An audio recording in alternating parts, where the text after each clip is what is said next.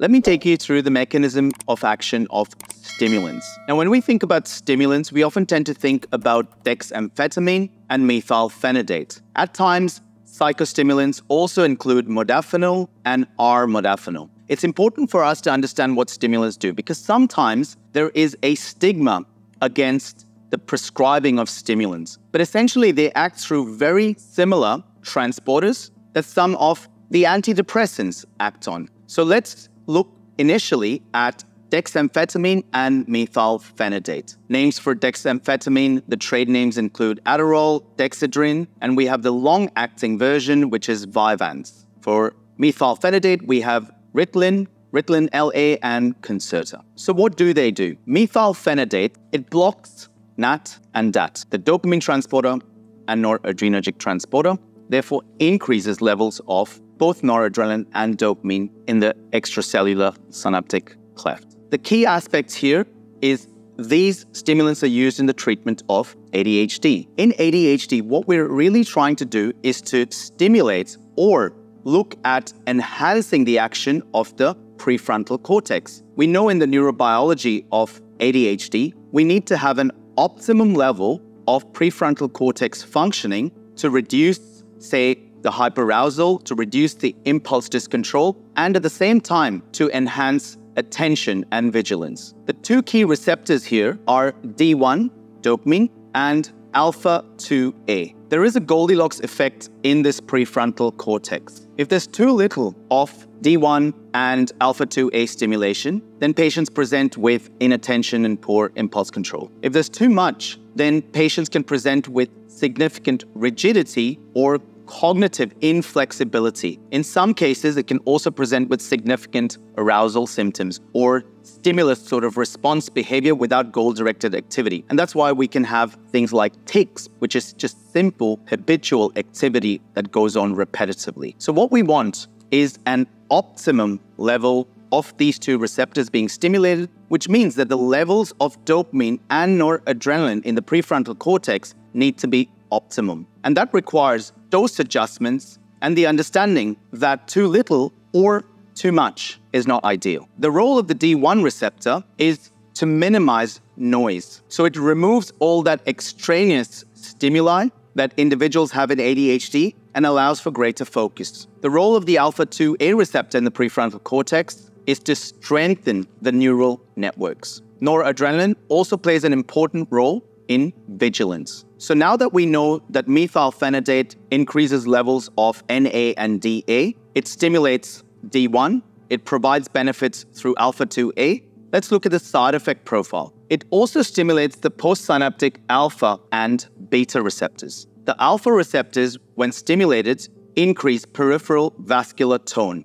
And this can result in increase in blood pressure, but in some patients, and often individuals with inflammatory disorders, it can result in Raynaud's phenomenon. And that's the reason why we use alpha-2 presynaptic agonists, which reduce this peripheral vascular resistance, such as clonidine, or we can use agents in some cases such as vasodilators directly, topical nitroglycerin, for example. On the other hand, stimulation of the beta receptors increases heart rate and also blood supply to the muscles. Next, let's look at dexamphetamine. Now, dexamphetamine is a much more potent agent compared to methylphenidate. And the reason why that is because it has a significant dopaminergic potentiation. And let me take you through that aspect. Firstly, it blocks DAT, just like Ritalin or methylphenidate does. So there's increased dopamine in the synaptic cleft. But it also is an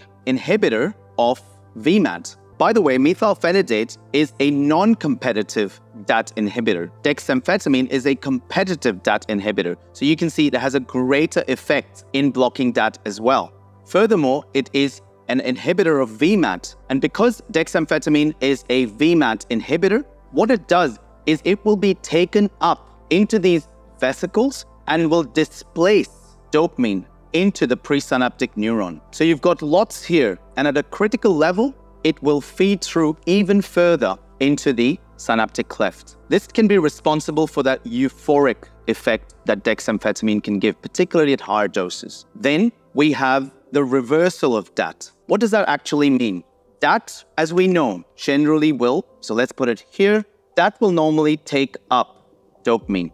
This reverses that. So instead of any uptake, it will actually force dopamine through further. So we've got that inhibition, we've got competitive inhibition with VMAT. It will be taken up in the vesicles and displace dopamine. Further, it will reverse the function of that and result in expulsion of dopamine even further, enhancing that euphoric effect and the stimulation of D1 receptors for beneficial effects. But as you can see, because it is a much more potent dopaminergic agent at significant doses, in some cases, individuals could end up very easily on this right-hand side. Note that dexamphetamine also blocks NAT. So you get the same effects that you would get with methylphenidate. So it's also responsible for increasing blood pressure, increasing heart rate, and of course, Raynaud's phenomenon in some individuals. But dexamphetamine has a third property, and that is blockade of SERT as well. So just like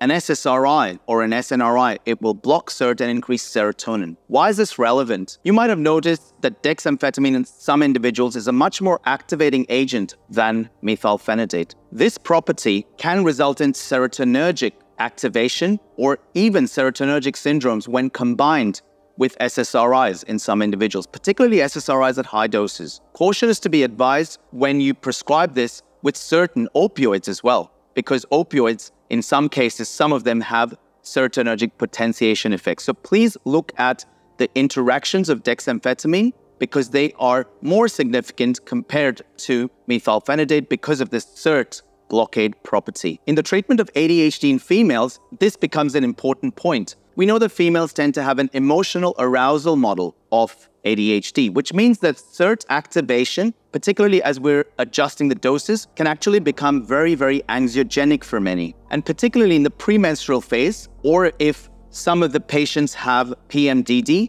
this SERT activation can be very, very anxiogenic and can result in emotional dysregulation. In clinical practice, generally, I consider Ritalin as a more first-line agent to get a feel for how patients respond, because noradrenaline and dopamine is the key aspect I want to address. And I can get that in many cases with methylphenidate. If they don't respond, one can of course move towards dexamphetamine as well. But I'm always cautious about this SERT inhibition property and the really powerful dopaminergic potentiation. Now, generally, when it comes to stimulants and side effects, most of these side effects often occur in the initial stages when we're prescribing more immediate release agents. And that happens, of course, because of the pulses of dopamine that occur. Because we know that D1 receptors require very, very high levels of extracellular dopamine to stimulate them, which is very different from the D2 receptors. But it is these receptors that are responsible for reward-based learning, for motivation, for drive. Therefore, in the initial stages, when we prescribe this, we get a pulsatile dopamine activation and alpha-2A activation, which enhances the efficacy and treats the symptoms. But many a time, it's beneficial to move towards longer-acting agents because patients experience the peaks and troughs, which can be quite unpleasant. Furthermore, our aim is to simply enhance the extracellular concentrations of dopamine so that through goal-directed activity, patients are able to obtain that reward by stimulating the D1 receptors through their own initiatives, activity, goals that they've taken on board. So overall, in the treatment of ADHD, it becomes extremely important. It's not just about the prescription of the stimulant. It has to be combined with the striatal activation of the D1 receptors. And this happens through goal-directed activities. So now that we understand how dexamphetamine and methylphenidate work, and you can see they're essentially just acting on the same transporter systems, they're simply more potent. When we think about bupropion, for example, bupropion is an NDRI, which essentially means the same action. They block that, and bupropion blocks NAT, increase noradrenaline, increase dopamine. Bupropion does not have additional actions that dexamphetamine has. It's actually quite similar to methylphenidate. Methylphenidate also is an NDRI, except that it's more powerful in terms of its affinity and reuptake inhibition property. With bupropion, there is one additional property. It is also a nicotinic receptor antagonist, and hence why it's prescribed in smoking cessation therapy as well. Bupropion is one of the agents that increases dopamine in the mesolimbic system as well, the reward pathway. And this can act as a real benefit, both in the treatment of depression, combating fatigue, but also to enhance the reward pathway where it's blunted. So the additional property that's beneficial in smoking cessation. This same property has also been utilized in a trial with methamphetamine-dependent individuals. And this was combined with naltrexone, showing benefits. Next, we have atomoxetine. We know that atomoxetine is also used in ADHD. Bupropion is used in ADHD as a non-stimulant. Atomoxetine is also used as a non-stimulant. Atomoxetine is a NARI. It only blocks NAT, not DAT.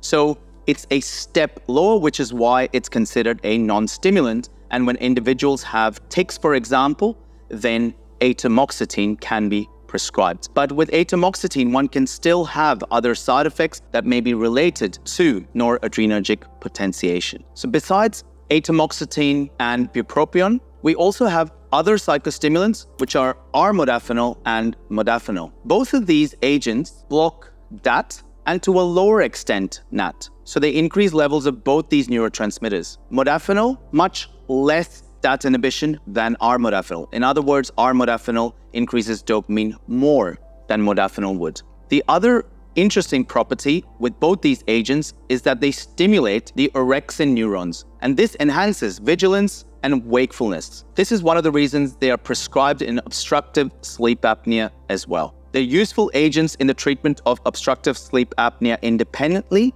and also when obstructive sleep apnea is comorbid with depression. So what we can see now is that these are agents that are differential in their ability to increase noradrenaline and dopamine. Modafinil and Armodafinil also stimulate the orexin neuron. So they've got this slightly extra property. Bupropion has that slightly extra property of nicotinic receptor antagonism as well. Dexamphetamine, that additional SERT property. So each one's got its unique sort of properties that we need to keep in mind when treating patients with ADHD or augmentation strategies in other conditions. Overall, the aim, as I mentioned earlier, is to stimulate these D1 receptors, particularly in ADHD. That's the key aim. And I also talked about this pulsatile aspect. The key here is that we want to avoid a pulse-type dopamine release because that is associated with euphoria, and the pulse-type dopamine release mimics substance use-type reinforcement. And therefore, providing a more tonic kind of dopamine release is much more preferable as opposed to this pulsatile. And that's why we want to consider longer-acting agents with regards to stimulants. Fortunately, of course, when it comes to atomoxetine, we have them as longer acting in some ways. The half-life is longer. With bupropion, we know we have XR versions. And similarly, with Armodafinil, it can be prescribed once a day. Modafinil sometimes has a BD dose. So do keep all of this in mind and the differential properties as well when treating patients with ADHD.